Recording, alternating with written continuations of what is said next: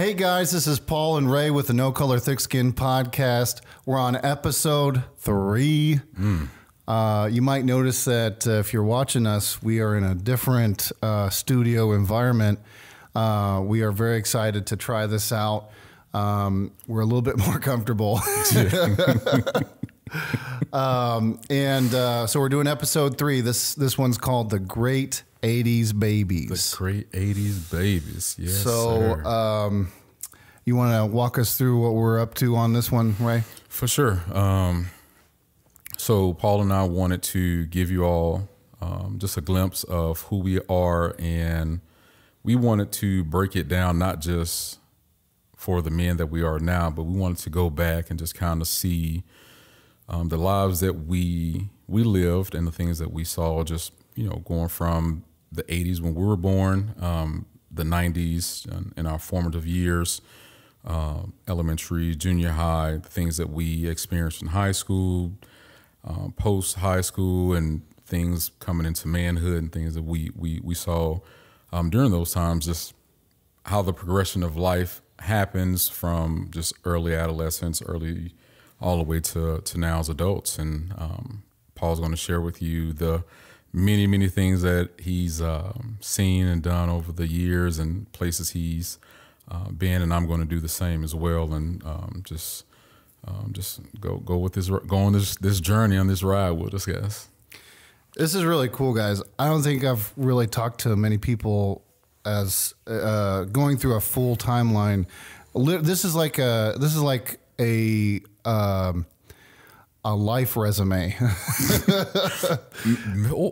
This is weird. A life resume. Yeah. Whoa. Yeah. That's pretty good. Yeah. That's Although, pretty good. I'm sure that there's stuff that maybe we'll miss, but we're just trying to give you guys an idea. This is how our perspectives were formed. This is how we view the reason why we view things through the lens that we do. And we're going to start from the 80s and move to the 90s and 2000s in that kind of a format, and just kind of give you guys some things that really impacted us. Big time. Yeah, for sure. So we're going to be starting with the 80s. And just so that our audience can kind of, we've been talking before the show started, but just so we can include you guys in some of that, we'll just talk about our week a little bit. How my week was pretty intense. Hey, first of all, yeah, I'm glad you're back. Oh, and, yeah. Glad to be in this space with you, my friend. I'm a man, but I missed you, man. Hey, dude, same. I missed you, man. I was like, God, man, it's been a long time. We haven't given the people, a little something, but I'm so glad to just be back around you, man, and be here with us, that we were able to get this going. So first, thank y'all for being patient, but man, I'm just so glad to just be back in this space with you, my friend. Just Same here. Same here. Yeah. I went on vacation last week. Was it last week? Yeah. Well, the week before last, I guess it was. Yeah. I went to Colorado, went to go with the family, got away, did all the things, and we got snow while we were there. It was awesome. And then I came back, and work is hectic. Yeah. And when when you go on vacation and then you come back, it's like, slap in the face. Crazy. With reality. Yeah. And everything needs attention. People need attention. Problems need to be solved, all that stuff. So that's what I've been doing for the last week. Just putting out little fires here and there, huh? Yeah. But all good stuff, just busy. And I went to my next to last daddy-daughter dance yesterday. I was going to say this past weekend, but yesterday. Yeah. Awesome time. Daughter had a blast. That's good. Let's see. You were looking super fly. You were looking super fly. I'm trying. You might notice, guys, that I'm trying to grow out my hair a little bit. I noticed some thinning up top, and I've always wanted to grow my hair out long, but I could never get it past like this stage. And so I just happened to work for some people that will, be okay with that a little bit, right? Yeah, they're watching. Hey, let the man grow his hair out. It's just a little bit. Locks. I all right? promise he got I'll some make it look luscious good. locks. All right. Yeah. I always wanted to. This is, don't get mad at me, but if I was a Caucasian guy and I could grow my hair out, I always envisioned myself like being in the pool and like being under and like coming up out of the pool and being able to do the wop wop with the wop. Come on, man. Oh man, the herbal essence. Oh, come on, man. Just wop wop with the whoop. That's all I want to do. Just one time. Just let me do that one time, and then I'll come back to being Ray. So I'm sorry. Hey, man, let me do that one time. I just want to do it one time, man. But okay. All right, back to you. We're on to you, pal. No, your week. So your week. So. Oh yeah, the week was good. The week was good. Very hectic, but good. Still hectic. Yeah. We're rolling into another week. I actually ended up having to work the weekend, which boo-hoo. But I normally try to like really take 2 days off because family needs it, wife needs it, things like that. And if I can, this is actually the first weekend that I've worked in a really long time, both days. So. Super blessed to be able to do that. But, absolutely. Anyway, how was your week? Man, it's been a pretty good week as well. As you know, we're busy as always. But nothing that we can't handle. Spent some time with the kiddos, which is great. I know this is timestamped for when we'll put it out, but today is my oldest daughter's birthday, so I got to spend a lot of time with her. So my baby girl, oh my gosh, she's so special. But spent some time with her. Got her a nice cookie cake, and my thing is, we go to a store, a toy store or whatever, and my thing is, we have 4 minutes. All right, whatever you can put in your hands and you can hold in 4 minutes. Whoa. You good. So let's go. So, they think the 4 minutes is fine, but then once I get to, 59, 58, then those eyeballs start like, oh no. And it's like they almost get a nosebleed just trying to, figure out, what they're going to do. So she just grabbed a bunch of stuff. So, but she got a lot of things that she wanted, and we're going to have a nice little full party for next weekend. But so that was good. So, man, just, spending time with the fam. A lot of work this week, and we got a real good week coming up here at work as well. That just serving some folks and just being a blessing, man. That's about it. So that's awesome. Yeah, man. We will get into his work. His work is super interesting. Just so get you some little tidbits, tantalize you a little bit. Really interesting. What do you say? Industry and job and things. All the things. Yeah, if you know Ray, then you know. Very cool stuff. Yeah. And but anyways, so very cool. I'm glad that that you had a good week, man. You know what? Something kind of a milestone for me on my work this week. We did our best we've ever done sales-wise yesterday on Saturday. And so just... That's a win. Man, and that's it a is, win, man. was that's it May win, or March? Man. March 20-something. Mm-hmm. And that's a really big deal. That's great, man. For somebody like me. So yeah. Anyways, well, congratulations, man. I love it, man. Thank you. I love hearing. I've told you this a few times. I love hearing the great things that are happening in your life, and man, I champion you, man. So I love Thank it, you man. so So much. congratulations on those those milestones and breaking records and things. And I hope you're doing some good work. And like I said, man, you're a great dude. So anything that's happening to your life, number one, you do deserve it. But I just hope you know how great and how valuable you are to where you work and your whole team and those people who are under you, man. They got a good one. So ditto, baby. For sure. Couldn't have said it better myself at all. Yeah, man. So this is where we're going to talk a little bit about ourselves here. So I'm going to start here in the 80s. So we were both born in the 80s. Ray was born in 86, and I was born in 87. I was born in Sacramento, California, in a suburb called Carmichael. It's a county of Carmichael, I want to say. Or no, it's Sacramento County in Carmichael, suburb of Carmichael. Anyway, the interesting situation, so this is kind of telling you guys where we're coming from. Interesting, some of this is going to be hard to talk about, maybe. Yeah.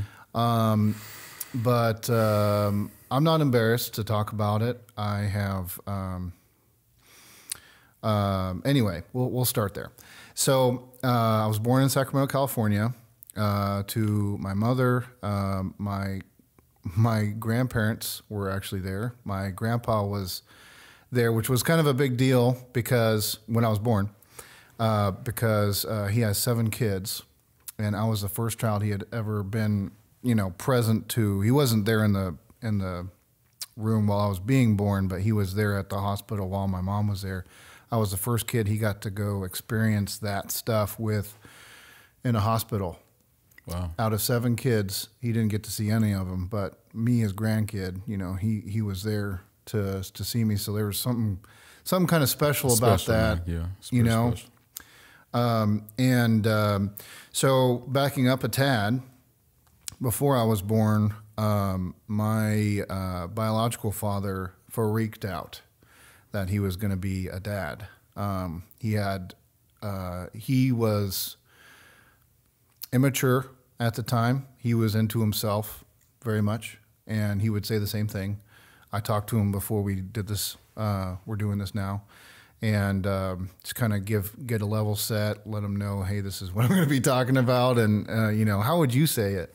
And he said, I was just very immature. I was very, and also very afraid. His dad was pretty physically abusive to him and his brothers. He has 2 brothers, 3 boys on his side, and he was just kind of self-consumed, and also very afraid of becoming his dad because of having a kid, not knowing what to do, having a hairpin trigger, to anger. And so he basically was nowhere to be found when my mom was in labor. And at the time, my mom and him had a place that they lived at, like a little cabin up in the mountains around Lake Tahoe. And it was snowing, and my mom's in labor in a cabin in the middle of nowhere with her husband nowhere to be found. Oh. And so, long story short, my grandpa had to drive all the way down to pick up my mom. So if Sacramento's like hours away from Lake Tahoe, and she's up in the snowy mountains, and she's in labor, so he drove all the way. My grandpa drove all the way down to go pick her up. Crazy situation when anybody's in labor or going through labor pains or things like that, about to have a baby. Yeah. You don't want to be in a car for hours. No. You don't want to hear the word hour, You want to hear, I'm at a hospital. Congratulations. Yeah. So drove all the way down to pick up my mom, drove all the way back up to Sacramento, and ended up having me there. And so my mom and I ended up moving in with my grandparents, stayed there.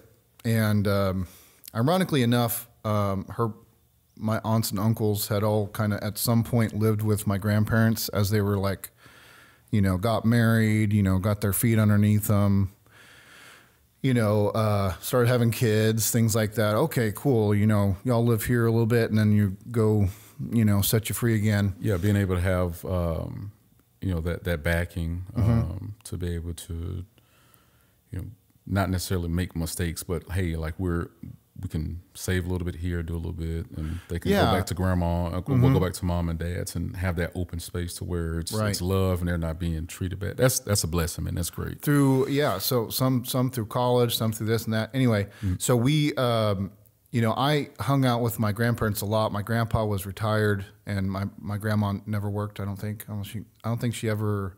Well, I take that back. She had jobs before her and my grandpa got married, but that was a long time ago.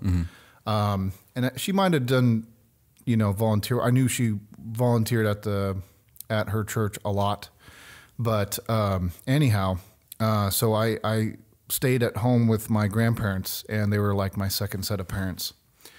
And it was a very unique situation because my grandma and both of them were very loving. My grandpa was basically my first dad.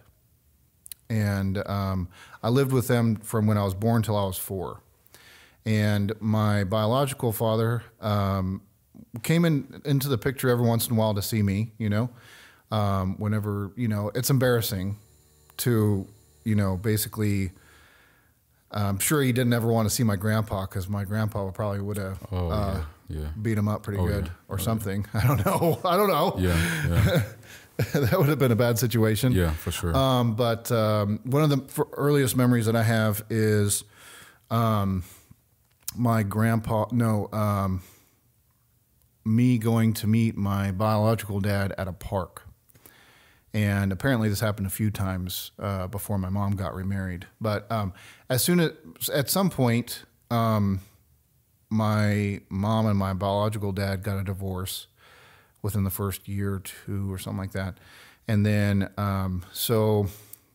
about, what was it, 1980, let's see, 1991, actually, my mom got remarried when I was about 4 years old.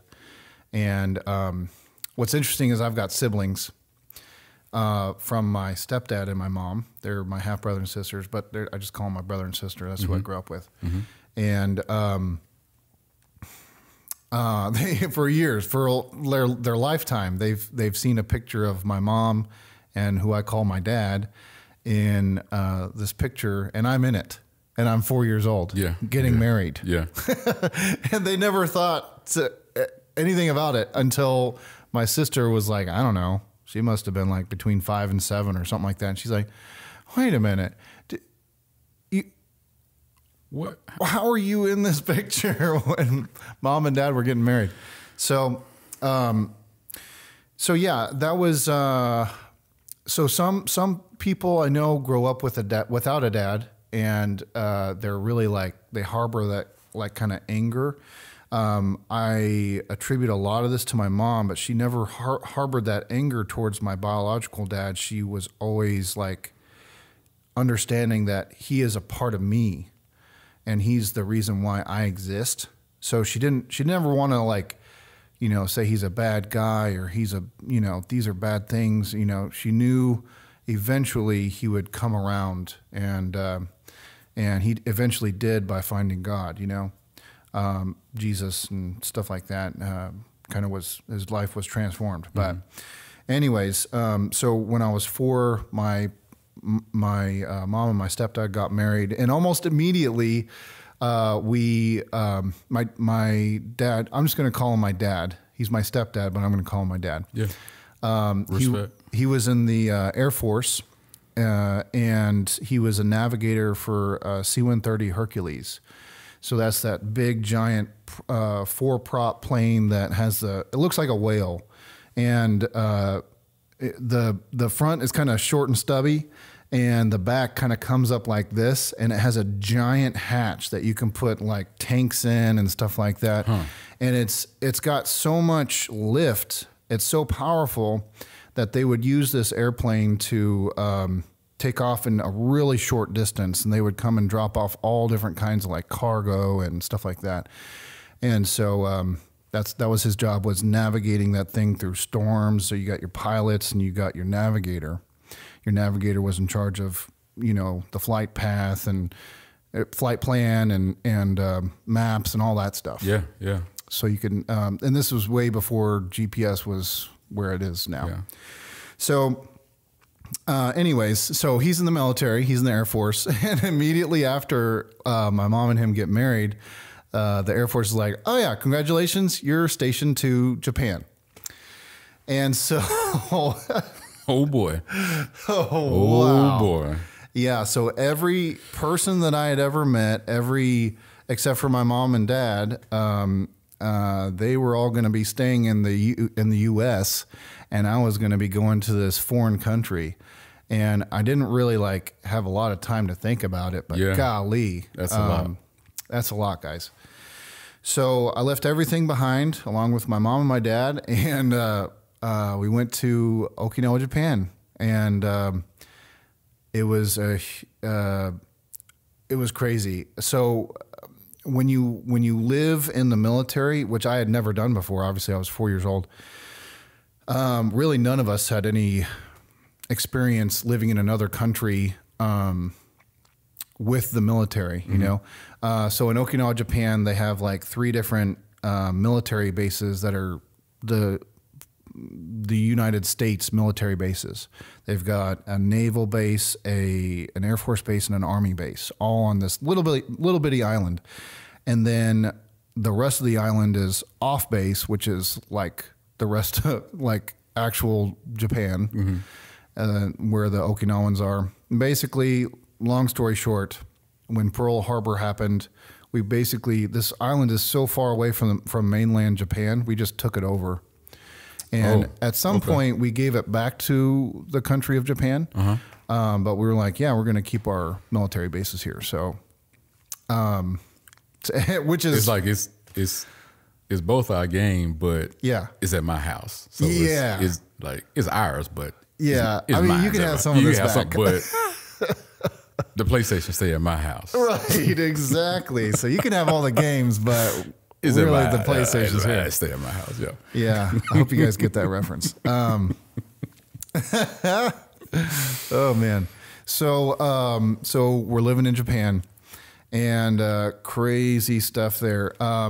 So I was bringing it back into some people that grow up without a dad. They harbor kind of like this anger for their dad. I didn't really have that. I actually just really desperately wanted a dad, and so basically I was so like happy to have a dad, or excited to like do father and son things with my stepdad, who I call dad. And we did do some stuff, throughout the years that were, was really good. And, there was my dad's first kid. He didn't really know how to be a dad. And all of a sudden he's the dad of a 4-year-old, And so I'm sure I annoyed the heck out of him.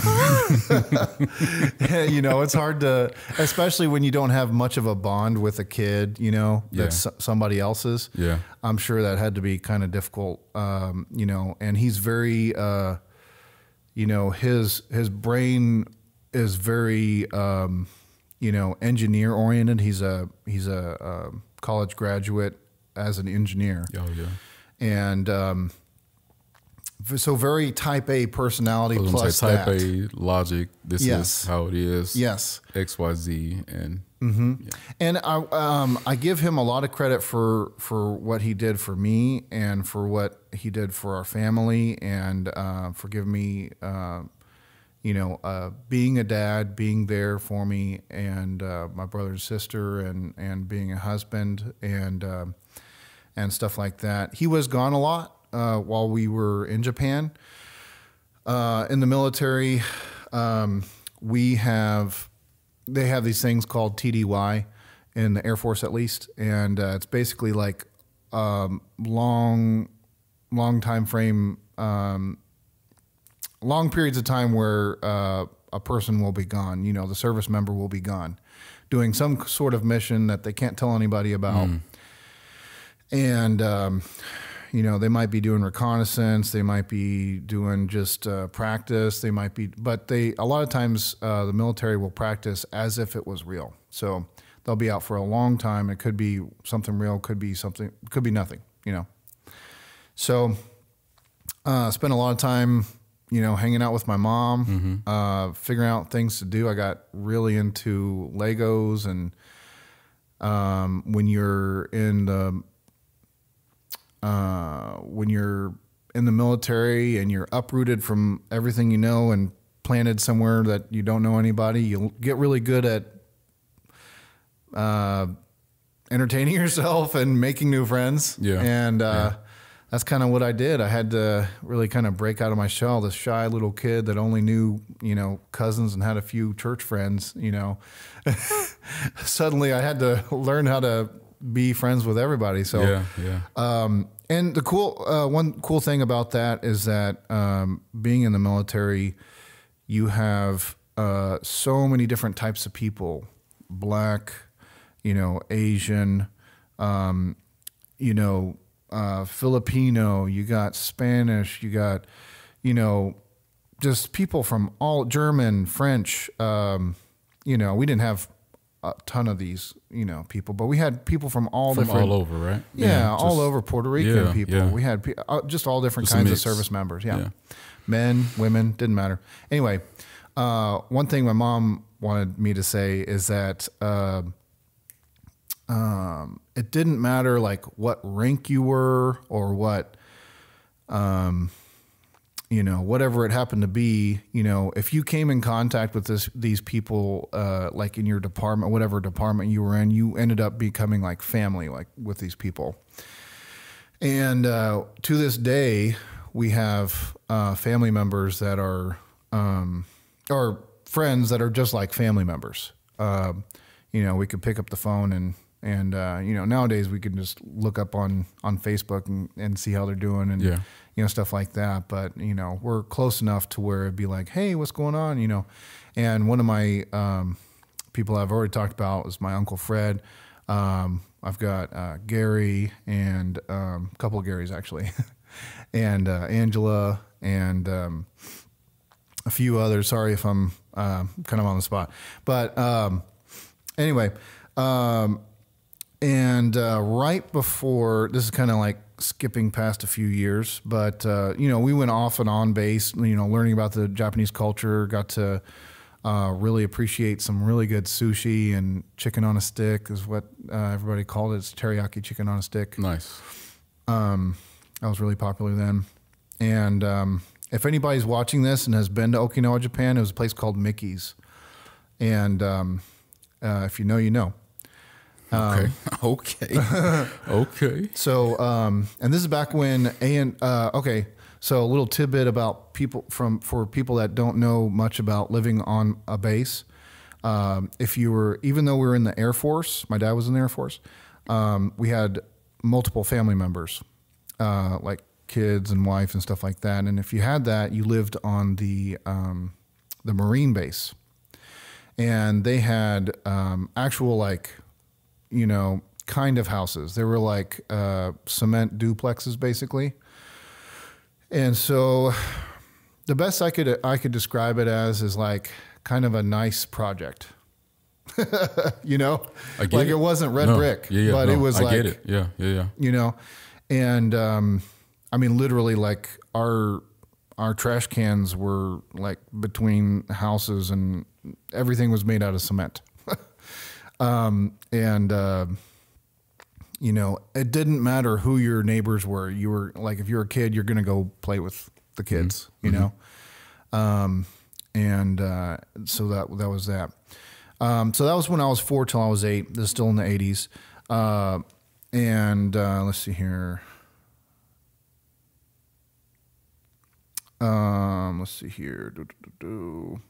Oh, that's actually past the 80s. Excuse me. That's in the 90s. So we'll go to 80s, you on 80s, early 90s. Yeah, 80s, early 90s. I mean, because we were born, in the late 80s. So I mean, that kind of that whole time period kind of runs all together. So yeah, right. That makes sense. So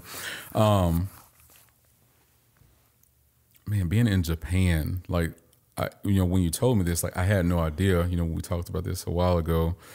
But that's a huge culture shock, for you, your mom, your dad, just, coming from, the States and going over there, man, that's pretty big, pretty big. But, something that you just said that I'm going to touch on when you reference how your mom didn't speak ill about your biological father, and just the maturity that she had to have to do that. That's huge. My mom also did the same, where she didn't speak ill about my biological father. Mm-hmm. But for me, I didn't look at it the way that you looked at it.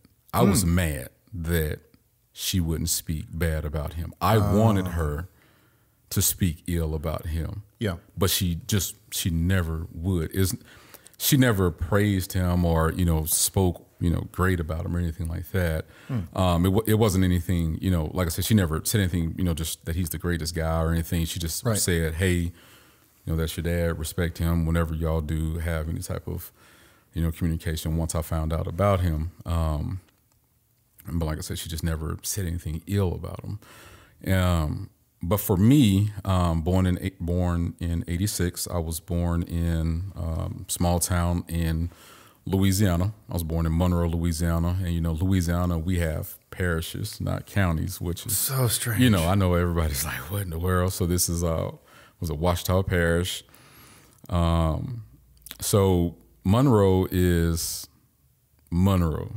I mean, Monroe, Funroe. You have Monroe, which is here, and then you have West Monroe, which is there. And a lot of people know West Monroe because of, Duck Dynasty and things like that. The high school team, they had a powerhouse football team for quite a while. So, but Monroe is where I'm from. And can I ask you a question real quick? Let's go. Yeah. Okay, yeah. So settle this for us. Is it Monroe or is it Monroe?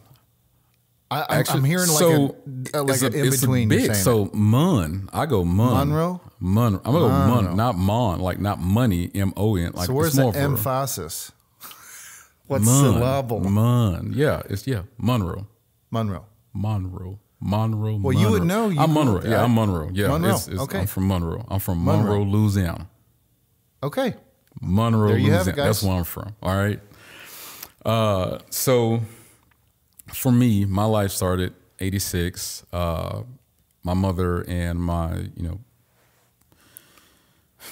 do I call him my dad, my father? But my mother and my father, they were not married. My mother met my father when they were in college, and they had a relationship, and I was the product of their relationship. My mother moved back home to. They were in South Louisiana in school. Moved back home with my grandfather, and my grandfather pretty much just took the reins and was my dude. So as you said, your grandfather was your first dad. My grandfather was absolutely my first dad. Yeah. Everything of me, of my formative years in the beginning, my foundation came from a special uncle of mine, my Uncle Andrew, I'll talk about him as well, and my grandfather. Those two were two men who were in my life from the beginning. So my grandfather was there with my mom when I was born. I did not know of my biological father until 5th grade in elementary. So I didn't know of him. Okay. So, man, this is about to get deep because I haven't had this conversation with my mom. And I'm going to be as respectful as I can with, saying this because this is my story. This is my life. Hey, this is you, Ray. This is me, man. Like, right? So, for the longest of time, I thought that this one gentleman was my father, and I'll leave his name and leave him nameless because he has a family and he's passed away. But some people will know who this individual is. He and my mother had a relationship, and whenever I would see this individual, it was for very brief moments, but the moments were so cool because this individual had an awesome car and took me to school a couple of times. And, so it was like things that were, it made an impression on me because, you know, you're just so young, and just to have, you know, just you riding this cool car and go to school and everybody asks, you know, this, and it's like, oh yeah, that's my dad and da da da. But, you know, I've processed those things, and I'm in a better place now. But that individual passed away at a very, very early age. I was, I believe, in the 3rd grade, found out that this individual passed away. That was very, very tough. So that was the first time I really mourned someone and had that grief and all of that. So I'm going through that process, as I said, you know, 3rd grade. I'm at elementary school, and I'm actually attending the elementary school that my Uncle Andrew, who was a very big part of my life, he's the principal there. So I was actually able to start school at 4. I started kindergarten at 4 years old instead of 5. So he pushed some paperwork. Thank you, Andrew. Got me in. So we got me into school. So I started kindergarten early. So I'm kindergarten, 1st grade, 2nd grade. So 3rd grade, we get like I said, the news of the passing, and you know, my mom, she tells me, and so I'm hurt. I go to the funeral home. I see him at the wake. She wouldn't let me go to the funeral. And so, you know, the next, you know, year or two, I'm, you know, mourning this loss, and man, I'm at home. This is 5th grade, and I'm walking just through our house. I walk in my mom's room, and I see I'll tell you, it's just the slightest bit of birthday card, and I'm looking, and I'm like, well, I know my mom isn't, you know, that looks like a baseball. Like, who would give my mom a baseball light blue birthday card? That's weird. So I was like, I want to see what this is. So I pull it, and it says, you know, happy birthday, Ronaldo, blah, blah, blah, blah, you know, your dad. And I'm like, okay, this is a little weird, but okay. So I stewed on it for a couple of days, and I just went to my mom, and I said, I saw a baseball card in your room. And she looked at me, and she was like, we need to have a talk. So we had a talk. She told me that that individual who wrote that card was my biological father. That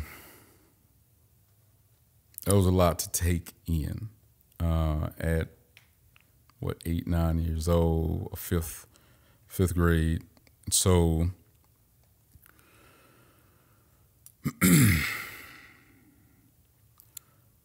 so processing that and having to tell, I didn't have to tell, but telling my classmates who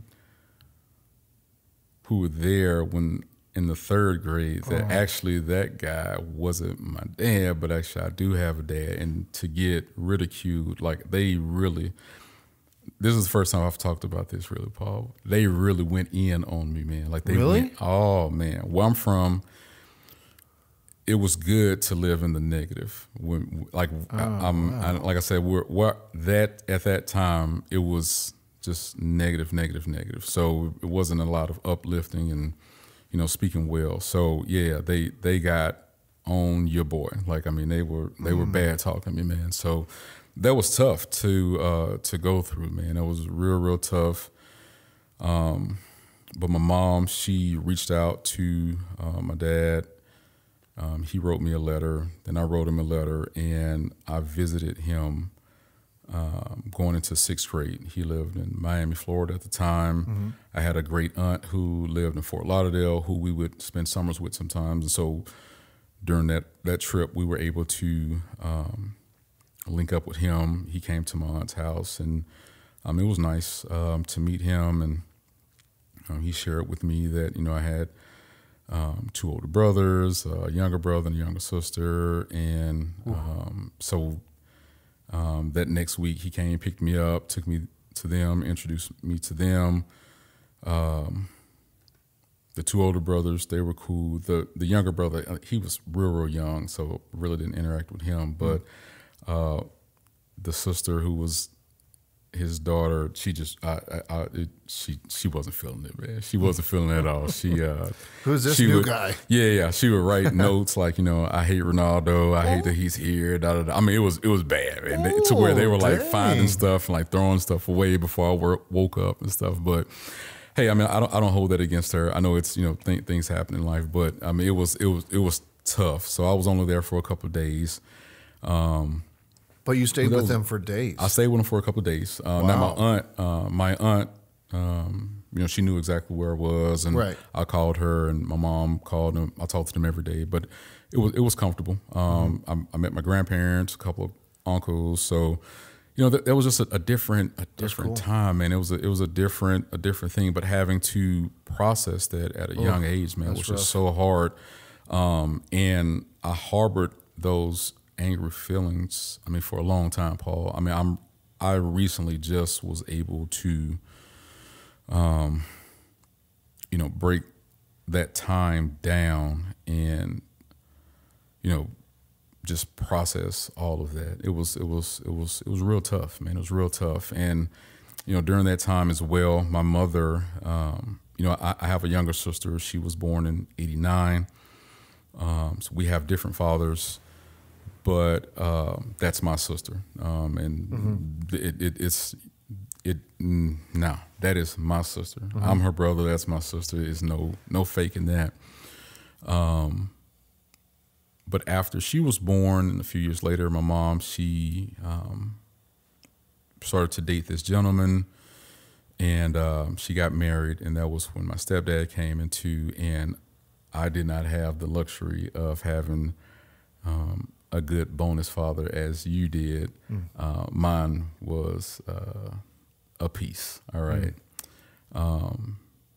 He put me through a lot. Really? He was a bad person, and I don't know what I would do if I saw him now, but I do know that in my early 20s, my later 20s, if I saw him, it was going to be some furniture moving. Yeah.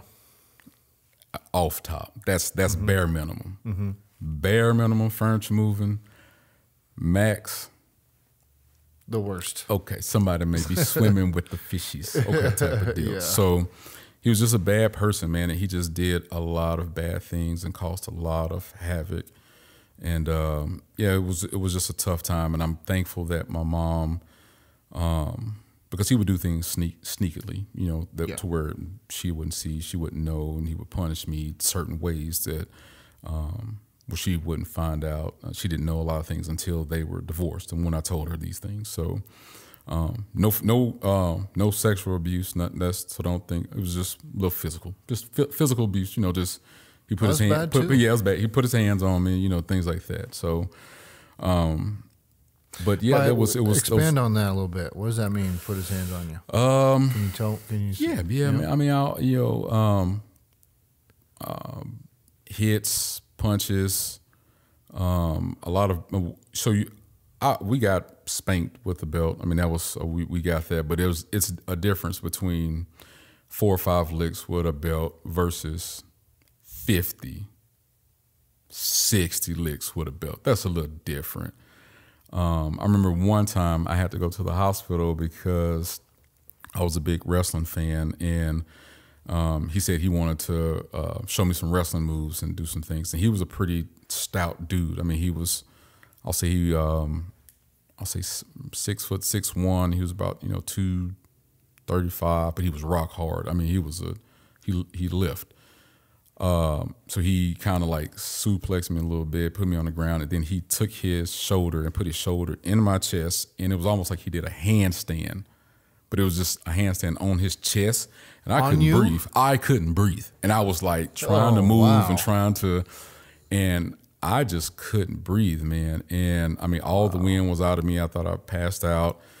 And then my mom, she got home, and I was just like, I feel terrible. And he was like, oh yeah, we were just wrestling. I don't know, I may went a little too hard. And so she took me to the hospital, but just things like that, man. Just Dang. Ridiculous. Okay. Ridiculous. So was he into wrestling too, or no? No, man. He just wanted to. He just wanted to rough you up. You know, just rough me up a little bit. Show you this. Yeah, exactly, exactly. So, he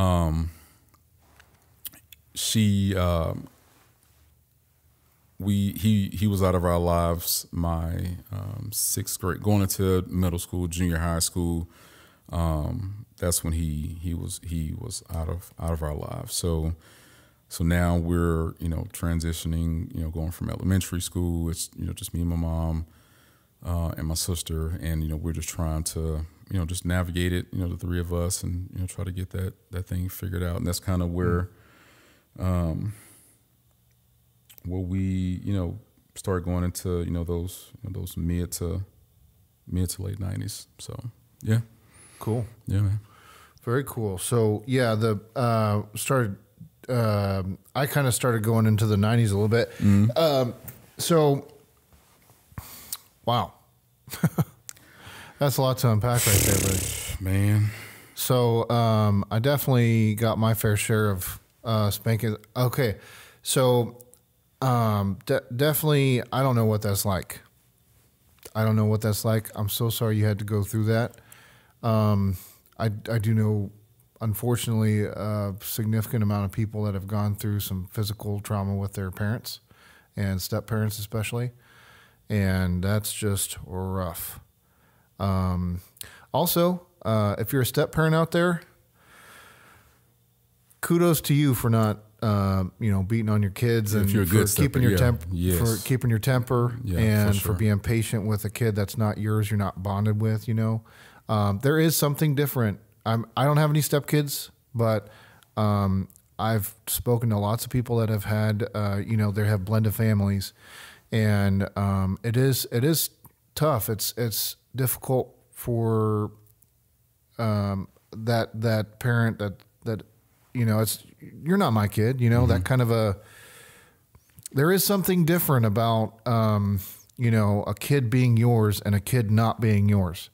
I'm sorry, it just is. And that's where I think people tend to try to look at things from certain lenses, because we're animals. We are warm-blooded creatures, and you can look at just the animal kingdom and you will see, hey, if a new lion comes into the pride and he whoops the old lion, and that old lion had cubs. Yep. Unfortunately, them cubs is out of here. They're because done. That new lion wants to come in and make babies with those lionesses and get them ready to where they want to have more children. So yep.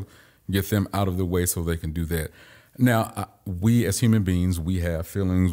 We're not going to be doing all of that, but there are instincts that are in us that some people have that, you know, they can't cut them on, cut them off. They can't. They're unable to just do the good portion of that, and they do that bad portion. You know, so I'm trying to get my words right to articulate that the best way that I can, man. But it's tough, and it's something that, you know, step parents, like we say, kudos to you all for being good step parents and being able to give that love and be able to care about, you know, a child that isn't necessarily of you, but you know, you love that child. Like that's wonderful, man. So thank y'all. I know plenty of people that I know a handful of people that have adopted, and you know, they raise their kid as their own and stuff like that.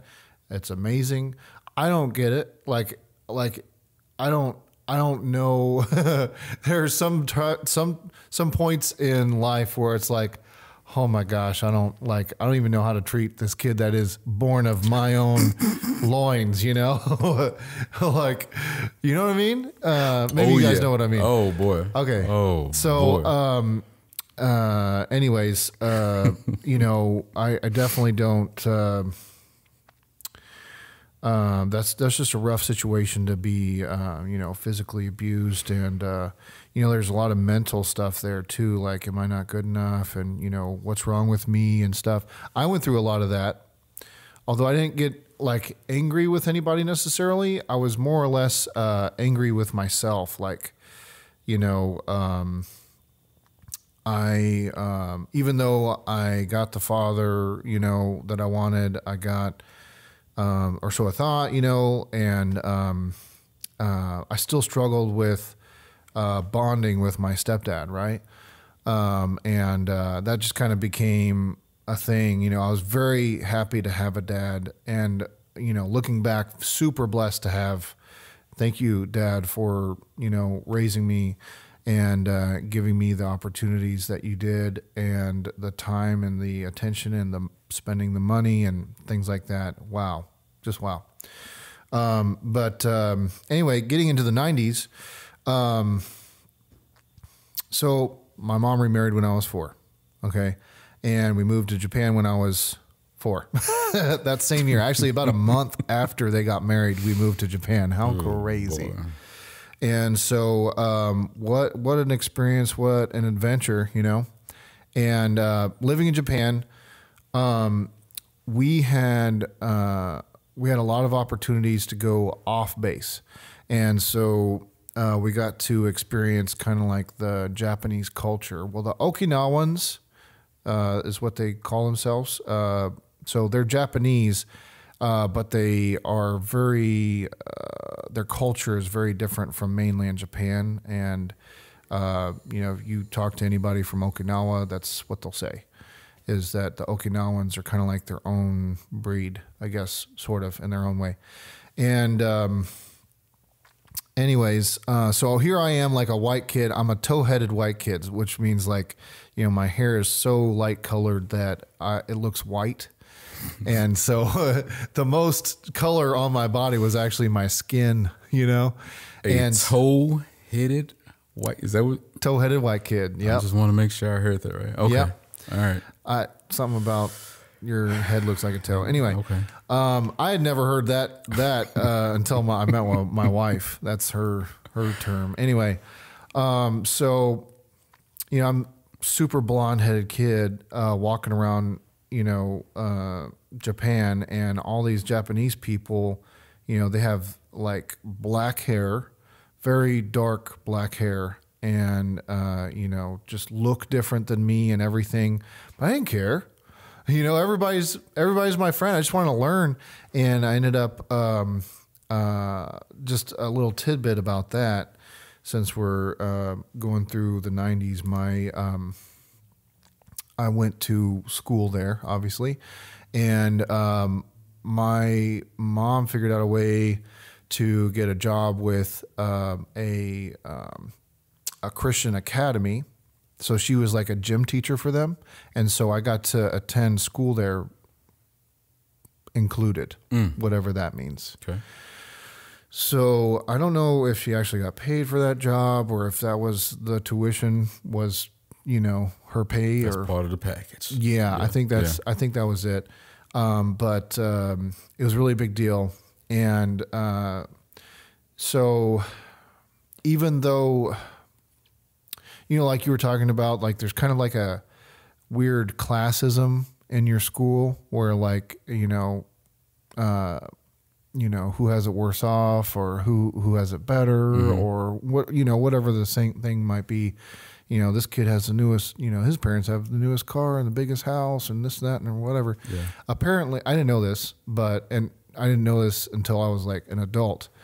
But what my mom told me is that it was kind of a really big deal that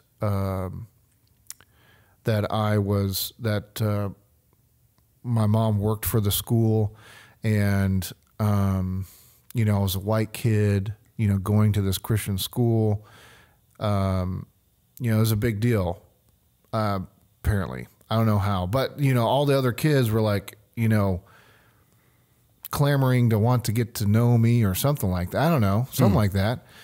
And, but I had no clue. So I was like, friends, yes, I'll take all the friends, please. Thank you.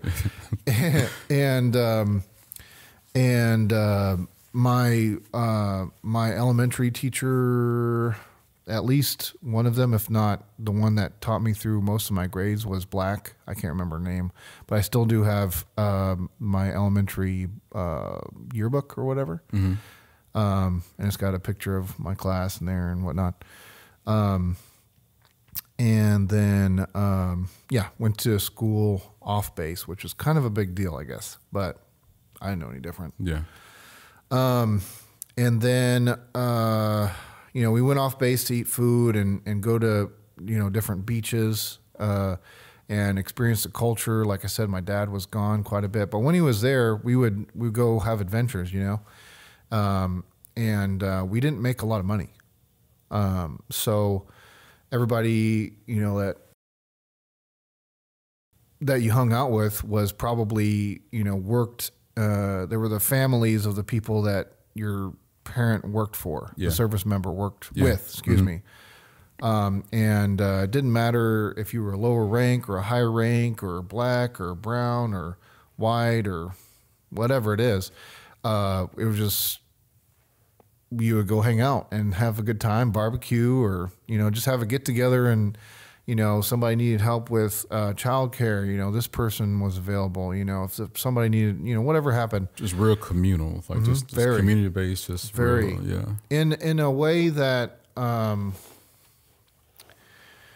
you wouldn't, I don't know, you don't really see that today. Absolutely not.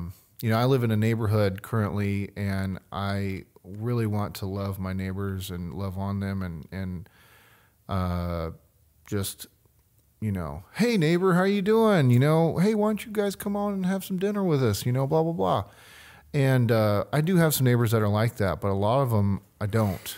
And I live in a cul-de-sac. I was going to say, you're in the cul-de-sac. Yeah, in the cul-de-sac, man, yeah. And, maybe things will change, but, I'd really like to get back to that. But that's how that was when we were living there. Anyway, so towards the end of the 80s, or excuse me, towards the end of the 90s, one thing I would do to stay in touch with my grandparents, who basically, raised me till I was 4, is I would go over there every summer.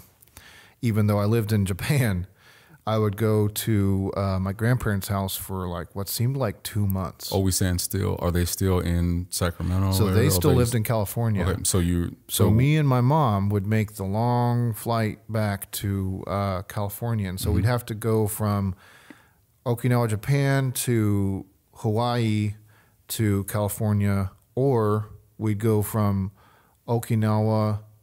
Japan to Alaska and then down to California. And a few of these times, they would, being a service member's family, they would a lot of times let you fly, kind of whenever. And I don't know, something about like you didn't have to pay for flights on certain occasions or something.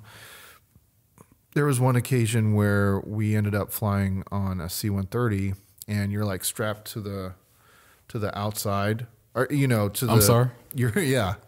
What? I mean, there might have been seats in the middle, but we were like strapped up to a harness on the inside to do like a jump to Hawaii or something like that.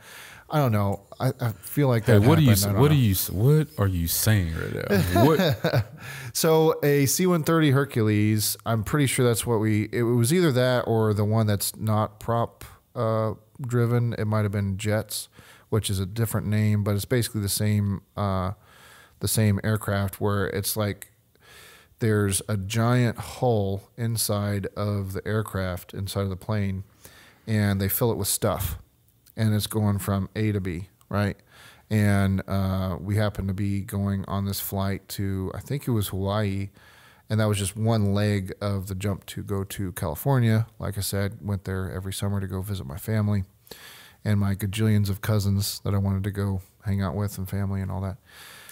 So if you can imagine like a normal plane, without any seats in the middle, just completely empty. And basically on the inside of this plane, along the outside, like where you see on a normal plane, you have like you have windows and stuff. This one doesn't have windows. It's got. You're talking about the interior lining of what we're saying, the plane, right? Yeah. Because when you say outside, Oh no, we're not riding on the outside of the plane. I'm but like, we're, Paul, we're like